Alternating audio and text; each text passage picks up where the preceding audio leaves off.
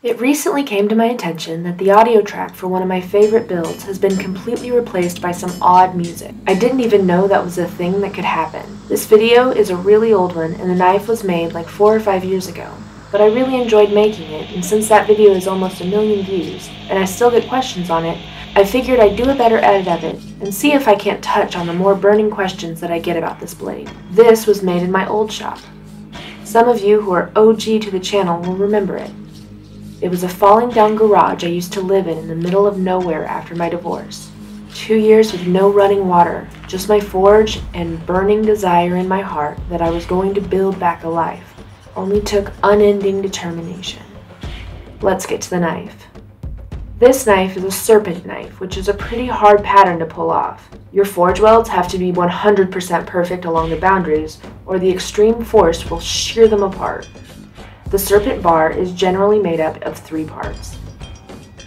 The 2 outside bars and the center, which becomes the serpent. You don't want these bars to be of the same material or it won't show up. You only have a few more days to enter to win this kitchen knife. The drawing will be held on April 15th. For 1 entry, you can subscribe to my channel and comment on this video. If you buy something from my store, your total will be more entries. And if you want 10 entries on top of everything else, you can join my Patreon. Patreon supporters have their own playlist of extended videos as well to see, and direct contact with me for their questions. All of my links will be in the description and in the pinned comment. For this, I'm taking an even harder route and making the serpent out of a twisted bar, which, when I made this knife, it was barely even heard of. Creating the motion of the serpent can easily destroy the twist's delicate star patterns. And yes, I know a twisting jig and torch would have been quicker, but like I always say, faster is not the point. The twisted bar has been squared up, and now the 3 bars to make the serpent are formed.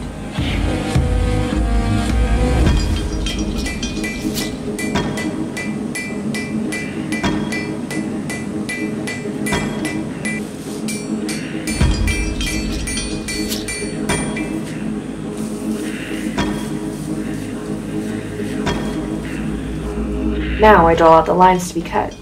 This bar will be cut into a zigzag pattern, which will then be forged flat, making the center bar look like a twisting snake.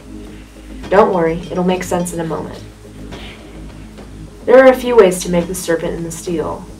All is just as hard as the other. This is my favorite way.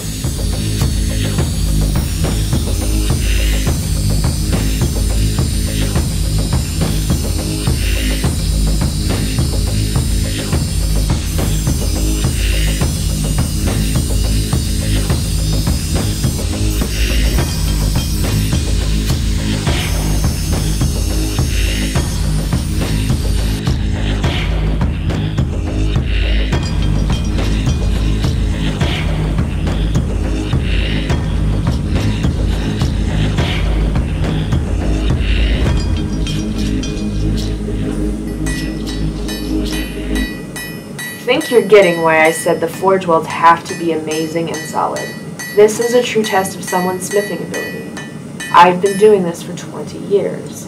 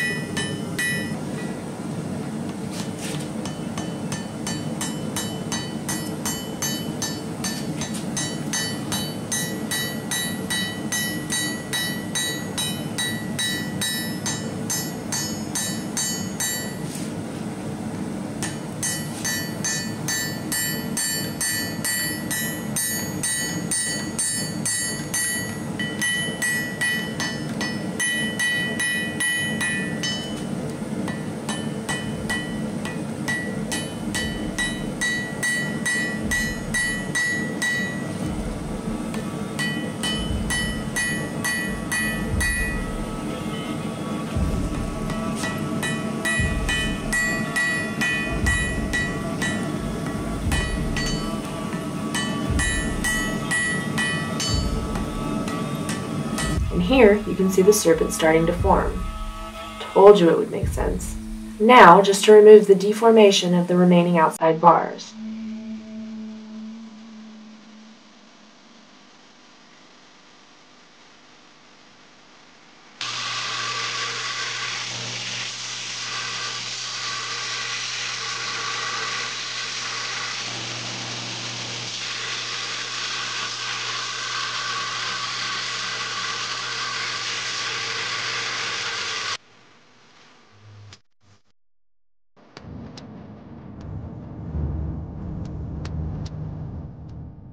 Now to cut out a piece of wrought iron for some nice texture for a middle bar between the serpent and the edge billet.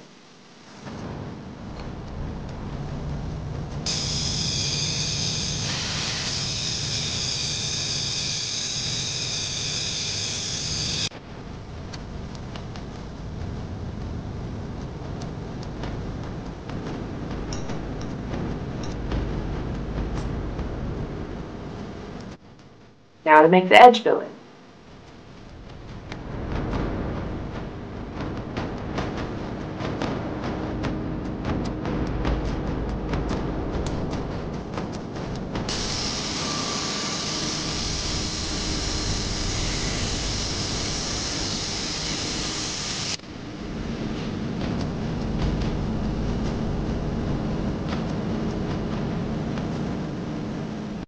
Since I don't have a sponsor for today's video, I wanted to recommend my friend's business. They sent the beautiful figured purple handle that the giveaway knife is made with. Bladepoint.eu has great selections of knife making supplies from beginners up to advanced smiths. The customer service is second to none and the shipping is very fast. I've already ordered more and plan to do so in the future. Their eye for quality goods can't be matched. Their link is in my description, or check out their Instagram. Bladepoint.eu. Tell them I sent you. People also ask why I use stainless steel hose clamps instead of modern welding machines, and that's because I like to keep the amount of electric tools to a minimum. It disconnects me from my work, and modern welding adds even more metal that has to be ground away.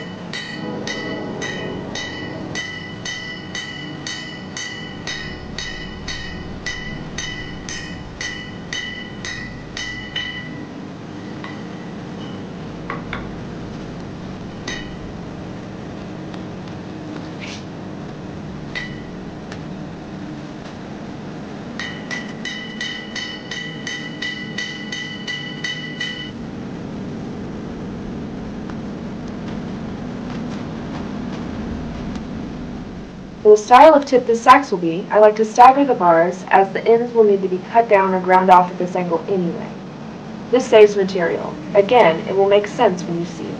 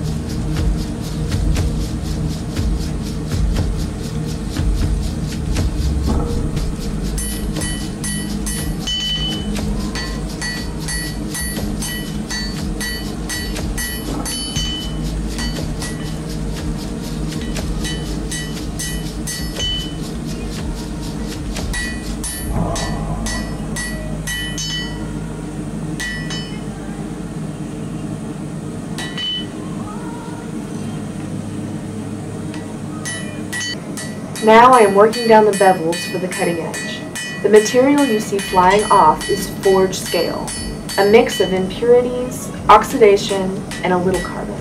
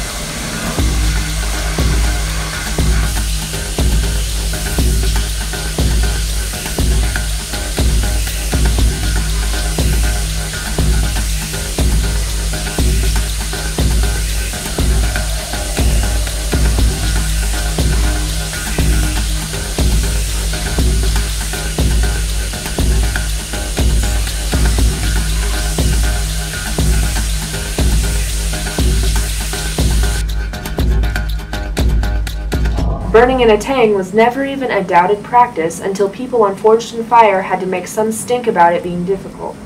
It's one of the easiest and quickest ways to do this. It's period correct, and it's really hard to mess up. I've been doing it for almost 20 years, and I can't think of a single time it's ever caused a problem. But the armchair smiths and know-it-alls will scream from the rooftops about it being something to avoid.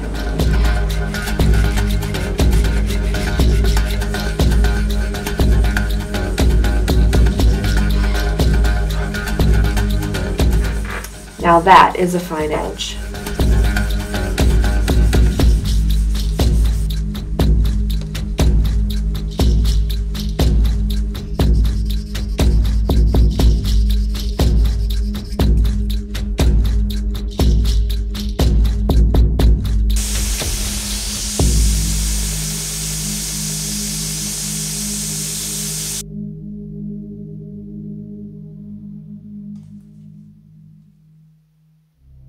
So here it is, a fishtail serpent in the steel seax, all hand-forged. Look how nice and tight that twist pattern is. All the know-it-alls say you can't get a tight twist like that without a jig. A main reason not to listen to most people in Facebook groups. Sadly, this knife was conned from me and I consider it stolen. Where it is now, I don't know, but I do wish it would make its way home to me.